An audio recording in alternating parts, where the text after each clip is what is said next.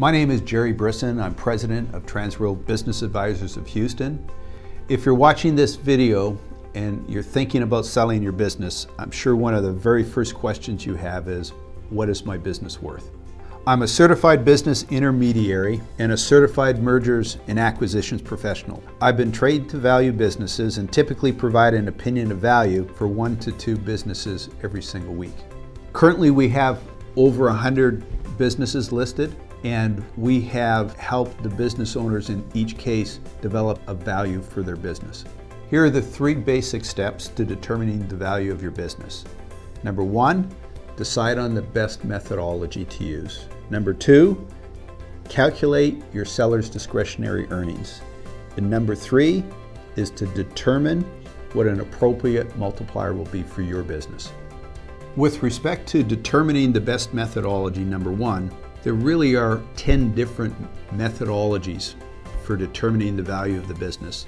By far the most common for small and medium-sized business is the market-based method.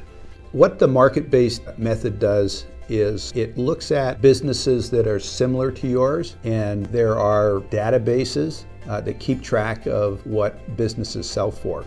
And so the market-based approach basically uses data that exists for businesses that are similar to yours that have sold in the past. This approach does one of 2 things. We either take a multiple of your seller's discretionary earnings and apply that multiple, or we take a percent of your total revenue.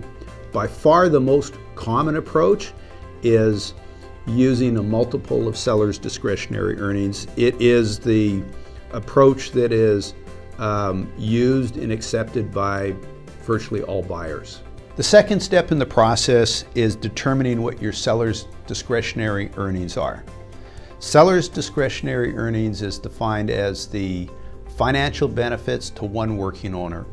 Basically what we do is we take your tax return or your profit and loss statement and the income that is reported on your tax return or profit and loss statement, and we add back items such as owner's salary, non-cash items such as depreciation or amortization, interest, and non-business expenses.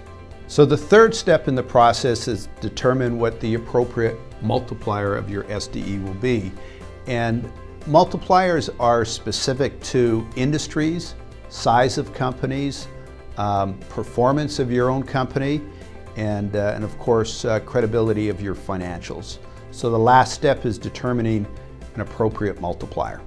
Valuing a company can be a complicated process. It's something that comes naturally to us because we value several companies every week. If you're thinking of selling your business and you'd like to know what it's worth, give us a call. We'd love to help you out.